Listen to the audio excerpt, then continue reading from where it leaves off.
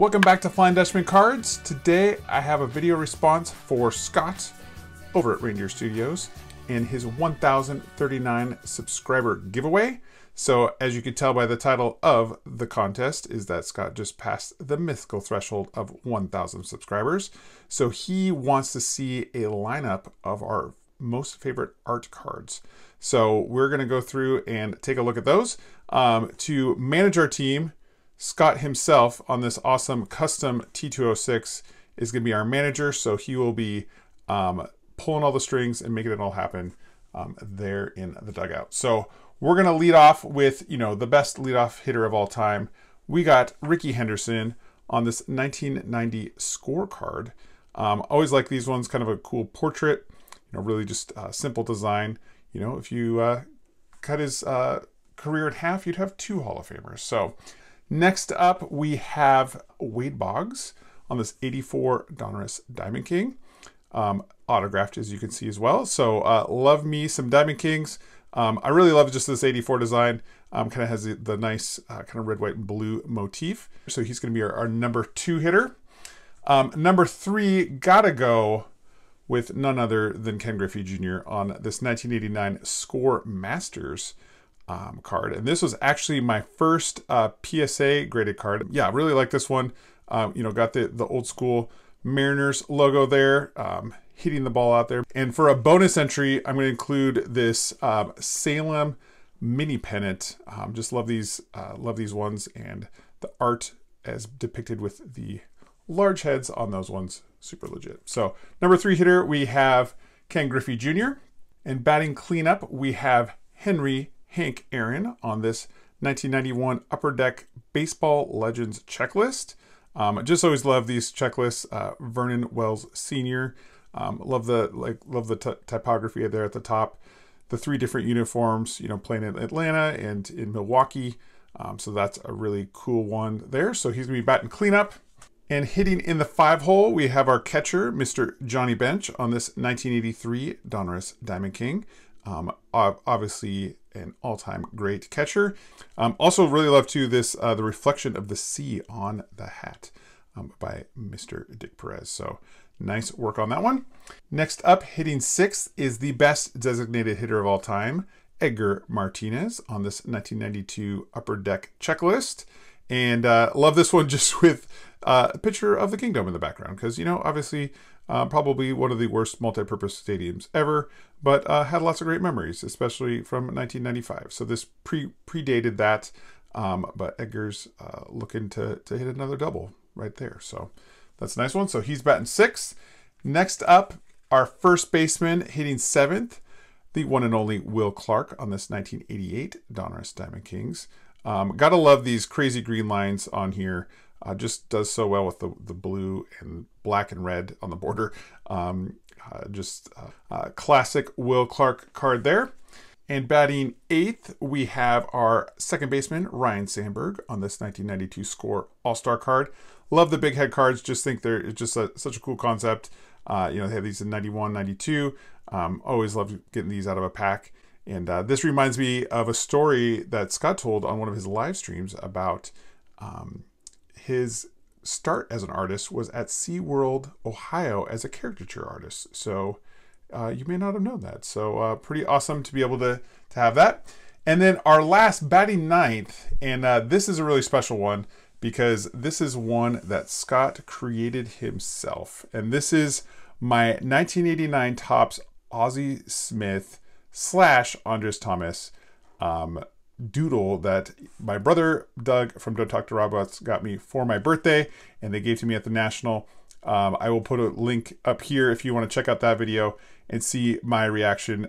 This is one of my most prized possessions. Just so cool. All the awesome details, with Ozzie in the powder blues, with Andres Thomas sliding in there on the 89 Topps. I mean, just checking all of the boxes. So the super cool part was I got Ozzie Smith's autograph actually on a card.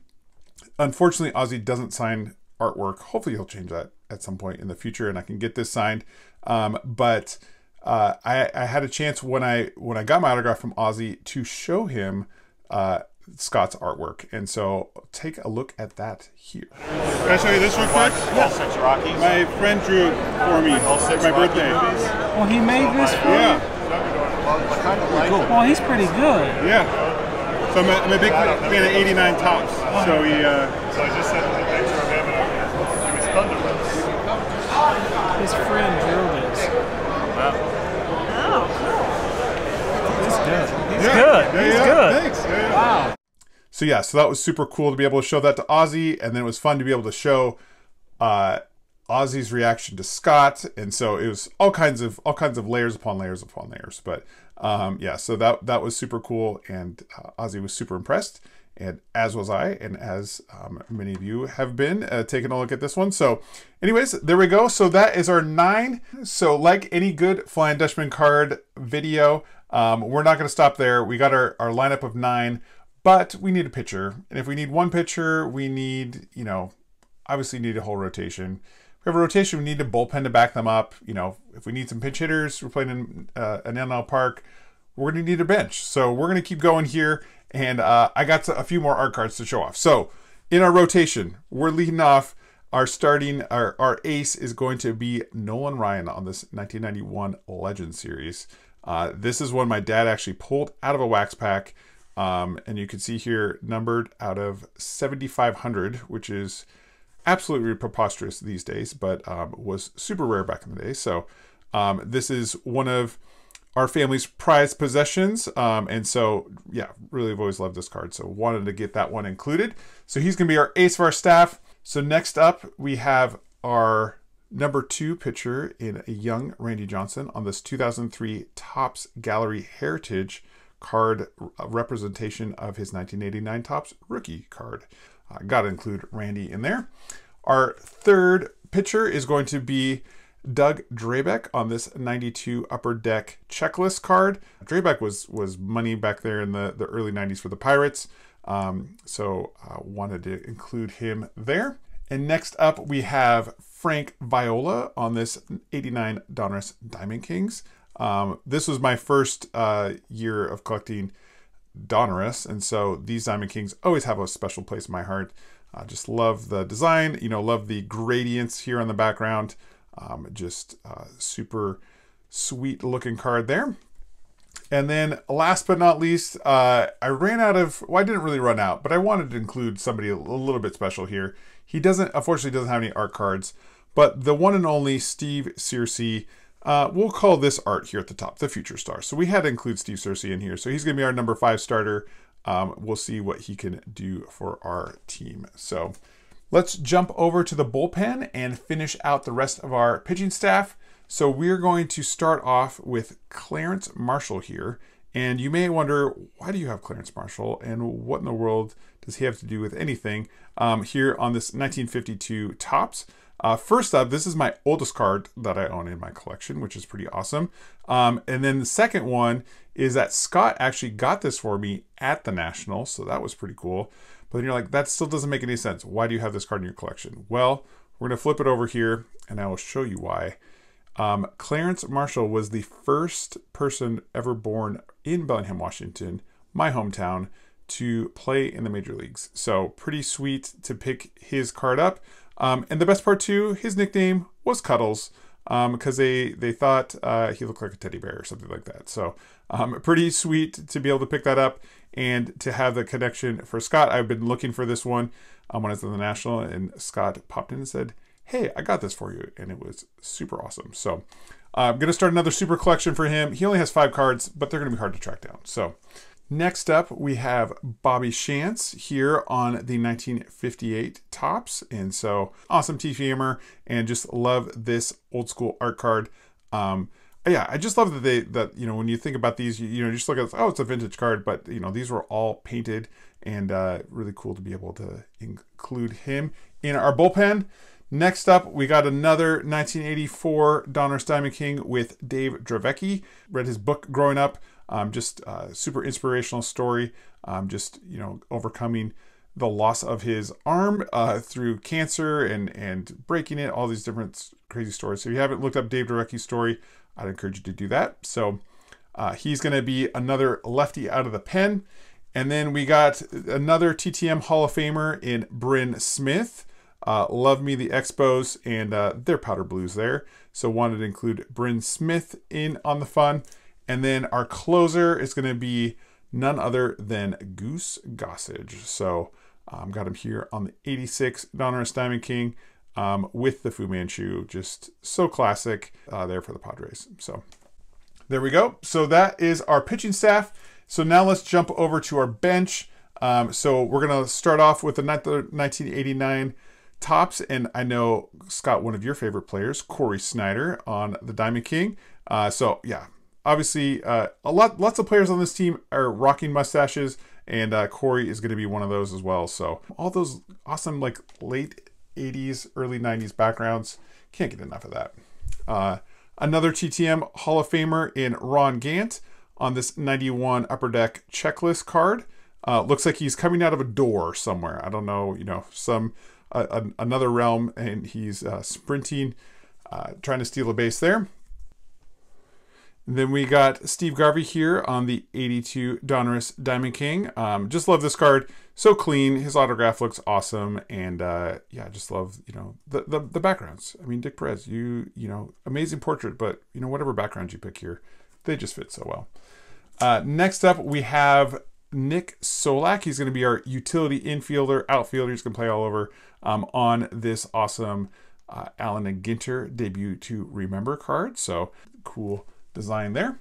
Next up, we have the one and only Andres Thomas. He's going to be our backup shortstop to Ozzie on this 1988 starting lineup talking baseball card, which I thought was pretty awesome. So this is his one and only art card. You may be surprised, but there we go. So we got Andres Thomas in on the lineup. And then last but not least, had to, bend the rules a little bit. We snuck Roger Repos in there as well, with Steve Searcy.